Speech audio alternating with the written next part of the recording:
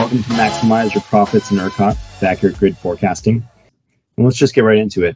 Everything to the right of this gray dotted line is going to be our P&R forecast. Everything to the left is going to be Muse data. So that's where we, are fusing kind of our P&R forecast and our Muse data together, so you can view the information in a very similar way. So for this particular constraint, you'll be able to see, all of the constraint flows, the monitored flows for this constraint. You'll be able to see, the transmission outages that we're using in the model, all for 6 days out. And you can also go back and look at historicals as well. And to look at historicals, if you click on historical forecast, what we do is we put in the 4 a.m. model, the 4 a.m. Forecast from the prior day. So I can toggle off these shadow prices here, and you can actually see in the past that on a day ahead basis, we were forecasting significant shadow prices for these hours, every hours with the purple shading.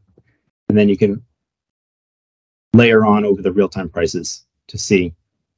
And then from here, you can click on the spreads. So, you can click and view, the max spread. And this is what we were forecasting for these days. Or we're forecasting, up to 5 days out. And you can view all the same information. So you can see that, okay, this Catarina constraint was, the primary driver of spreads on this path in the past. And it looks to be the primary driver in the future as well, although there are some other constraints here that are causing some smaller spreads. And then you can also see, what our real-time forecast was on a day-ahead basis versus the actual real-time, and then where the day-ahead cleared for this particular path.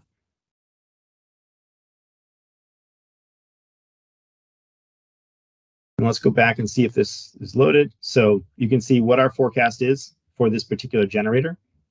These are some inputs that go into our model for the next few days. And then you can view, our price forecast. So including the ORDC adder for the next 6 days as well. So those are the main screens for P&R forecast. There are a few macro screens, which I'm going to show as well. One of them is our daily binding constraints.